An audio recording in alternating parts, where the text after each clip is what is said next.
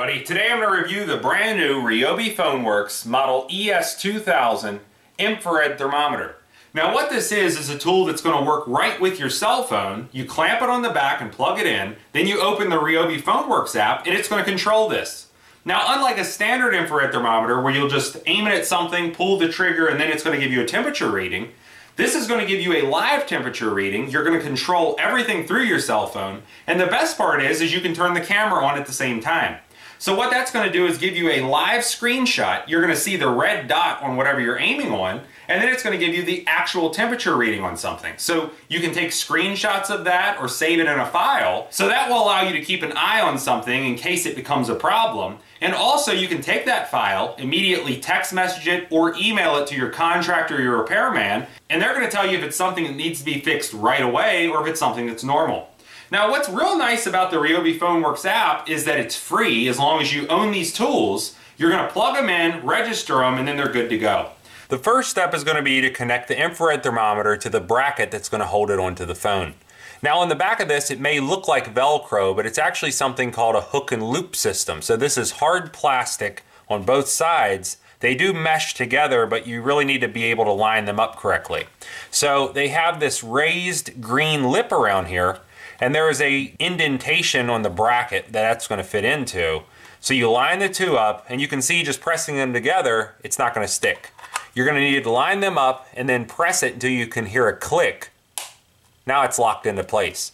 So just holding onto the bracket, you can see the thermometer is no longer going to go anywhere. Our next step is going to be to take our phone, place it against the bottom portion of the bracket, and then the top portion of the bracket is actually going to lift up. So lifting up on this, it's now going to lock in place, and we would be ready to go. But the final step is going to be to take the headphone cable, plug that into your headphone jack on your phone, because that's how the actual tool communicates with the phone. So now that I've plugged that in, I'm going to open up my Ryobi PhoneWorks app, and it says headphone volume off. So we need to turn that all the way up because that is how it communicates with it. If the volume's all the way up, it does a lot better job. And it automatically recognized it. Now we'll just press OK, and it's a black screen. So the reason it's like this, the laser's not on and the camera is not on. First, I would suggest turning the camera on. There's a little camera icon right here. Just press that. Your cell phone camera is going to come on. You can see my hand underneath of it. And then this red dot here is going to turn the laser on. So if we turn the laser on, now you can see where the laser's shining right here is 70.7 degrees, but if I move my hand in front of it, it bumps up to 84 degrees.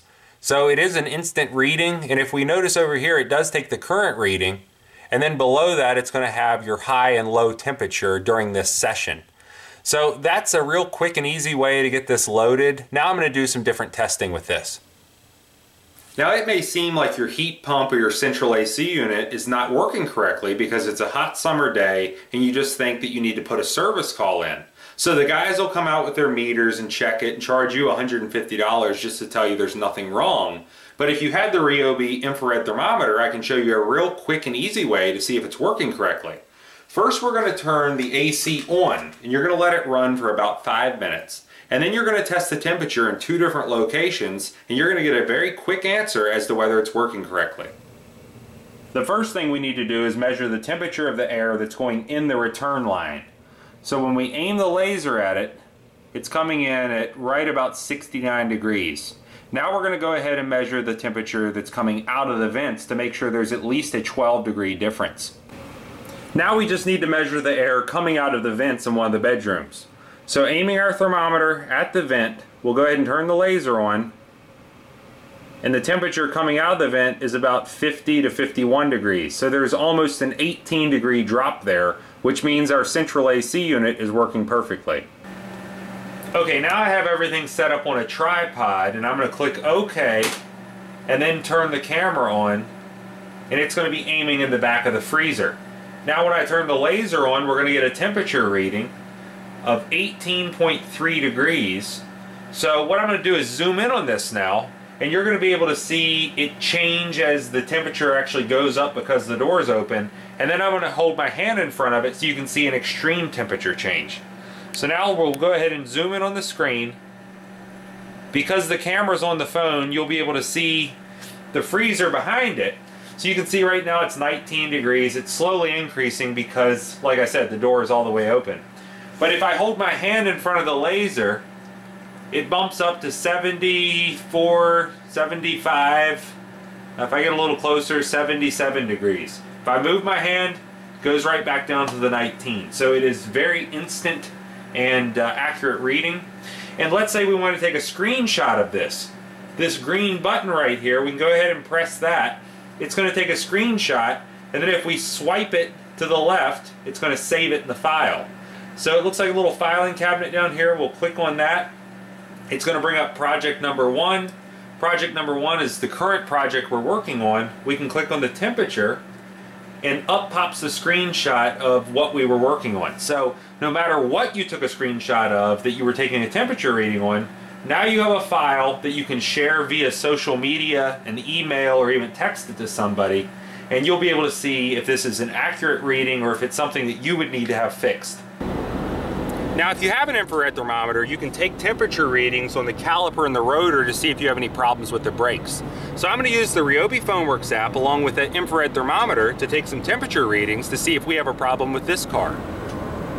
And you can see when we turn the screen on and shine the laser dot right on the rotor, it's coming in at 132 to 125 degrees. Now the real nice thing with this, if you move that laser around, it's going to take the low and the high temperature reading. So the low reading, which was 96.1, is probably where we hit the rim. And then the hot reading, which is 150.3, is the hottest portion of the rotor that it measured. So that's going to be very accurate and normal as far as the reading on this goes. And this rotor and this caliper are in perfect working order. Now if that temperature was up above 200 degrees or maybe even closer to 300 or 400 degrees, that would be the wheel that would be locked up and we would need to fix it. So now you've seen the Ryobi PhoneWorks model ES2000 infrared thermometer for yourself.